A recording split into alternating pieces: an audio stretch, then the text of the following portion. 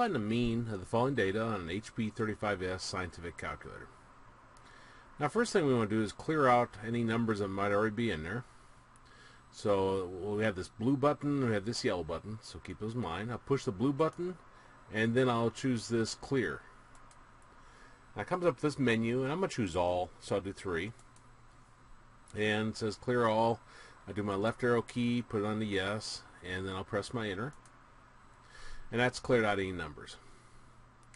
Okay, now I'm going to type in each one of these numbers, and then I want to click this E plus button here.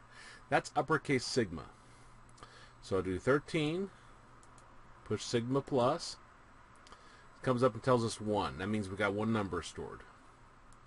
Then I'll put in 19, and I'll push my sigma plus. 23, sigma plus. 31, sigma plus. 45, sigma plus. 46, sigma plus.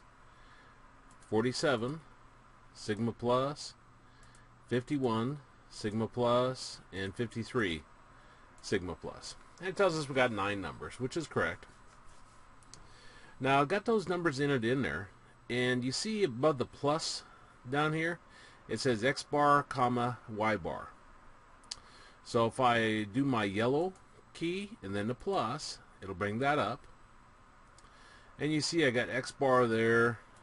If I go to Y bar, you see a 0, stat error there. The one we specifically want is this first one. X bar means sample mean. Now that's also the same formula for the population mean, and you see it's this, and rounded 2 decimal places would give us 36.44. Now get out of this, you just press your clear down here, and that takes you back to here, and then you could clear that out if you wanted to. In this video we took a look at how to find the mean on an HP-35S calculator.